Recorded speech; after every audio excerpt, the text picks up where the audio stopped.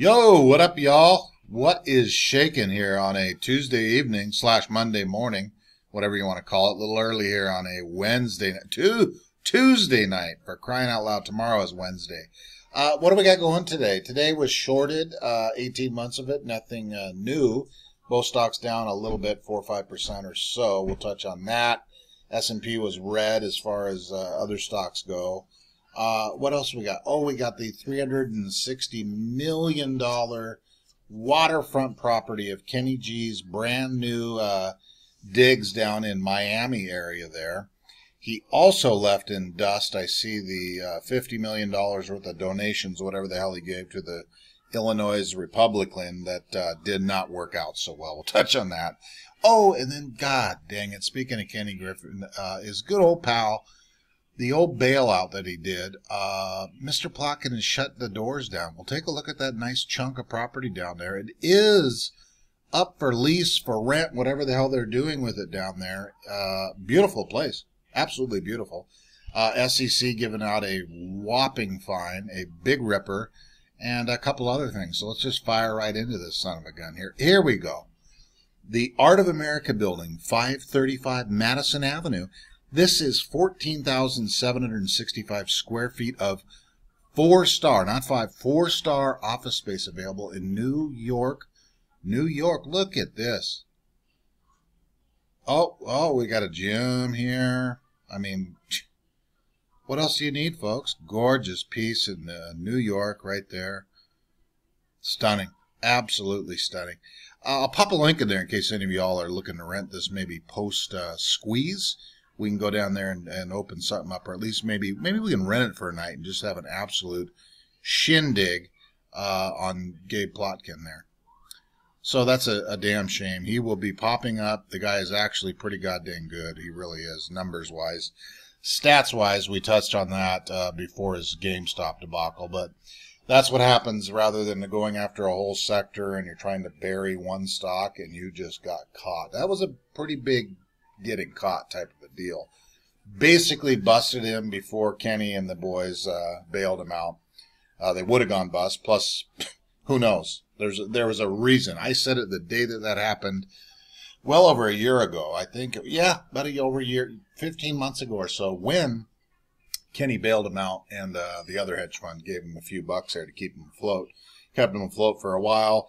His returns were kind of okay and then not so good, and then he had to pay the Kenny back, and away they go. So anyway, if anybody's looking for a nice piece of property, there you go. New York, New York. S&P, energy again green. AM sizzle, 1338 down 531, 5.31%, down a teeny weeny bit in the flat ass of trading hours.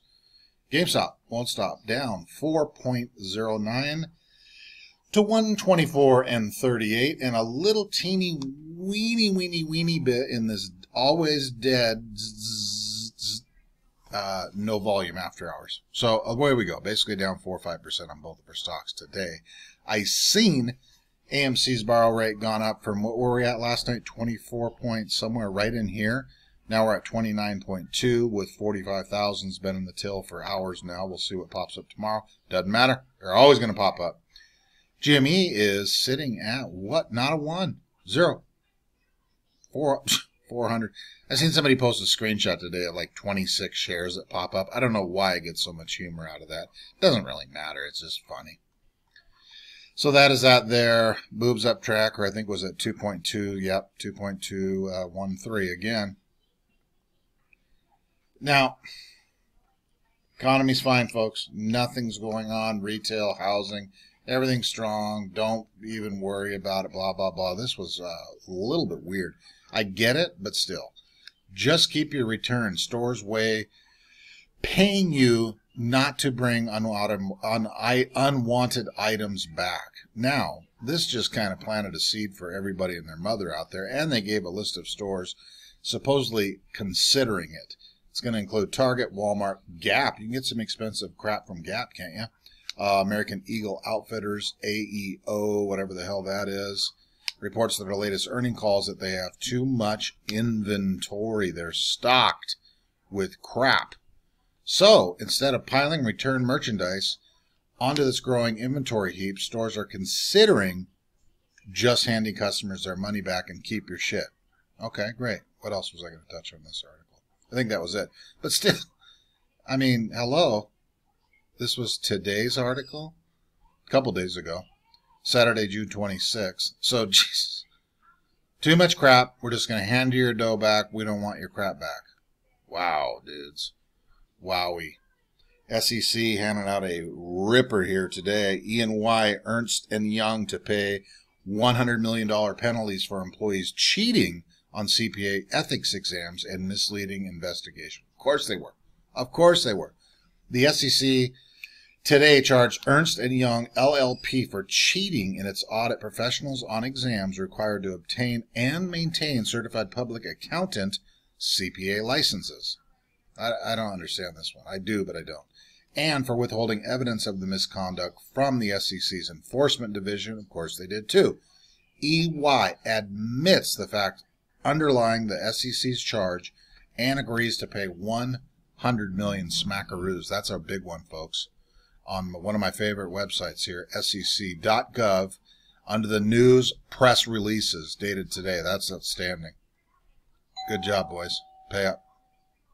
Oh, I just blew out that article, whatever the hell it was. Doesn't matter. Oh, I got two of them basically on the same thing anyway. Here we are. Look at Charlie Payne. He pinned this tweet today, folks. This was today, early morning, 5:31 a.m. my time here in sunny Arizona. Right down here, 94 degrees at 9:03 at night.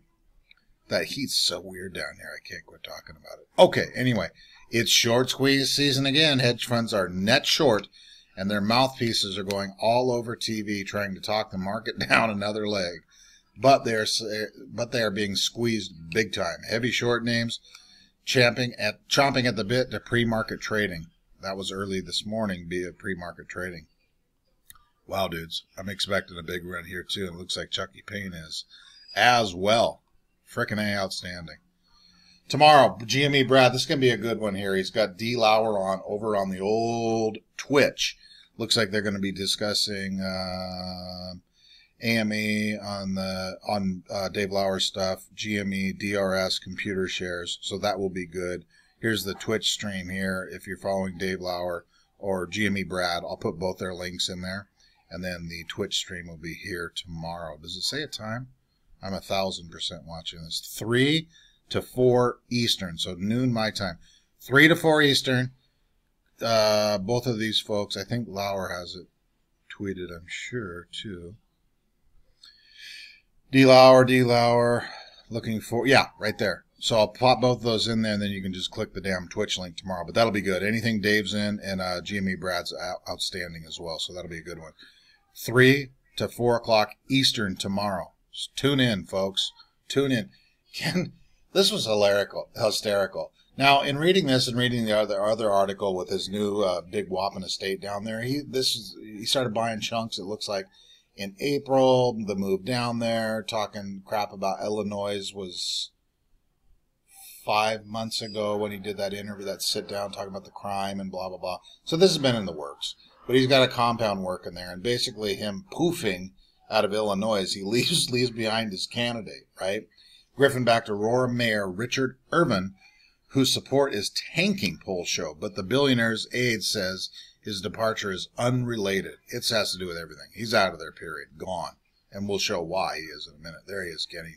Handsome fella. Chicago hedge fund billionaire Kenny G made a big business decision Thursday by announcing plans to pull up stake in Illinois. But his move is also being read as in some circles as a political slap in the face. This was hilarious.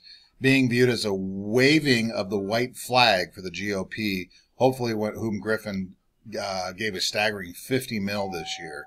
You know, he's written that chump change off and just said, you know what, screw you, Illinois. You got no shot of winning. Here's the white flag. Peace. And then, over here, look at this. Griffin's Citadel seen behind record $363 million Miami land purchase. What's funny in this, and we'll touch on this too, is they talked about 2019 when COVID, and I brought this up a couple days ago, and we brought this up a year ago plus when I found that damn article showing that compound they built in the hotel room, and dug up all those fiber optics around the blocks and just had the families in there in a closed hotel. I think that probably got things rolling there too, because a lot of the sidekicks, Kenny's homies and cronies in Citadel have already moved down there. So yeah, the firm's headquarters shift to Miami began to accelerate months ago with a waterfront property in the city's financial district. $363 million. Now it's only 2.5 acres right here. Griffin and his company were behind the $363 million purchase of a 2.5 acre vacant site. The deal closed in April. A couple more highlights here. The firm's decision to relocate wasn't connected to any special incentive or tax breaks. Right.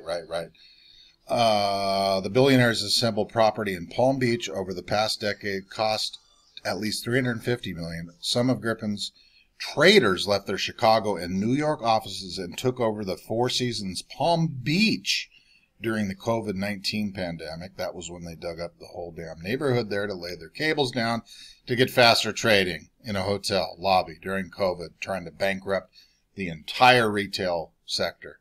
Master plan, really.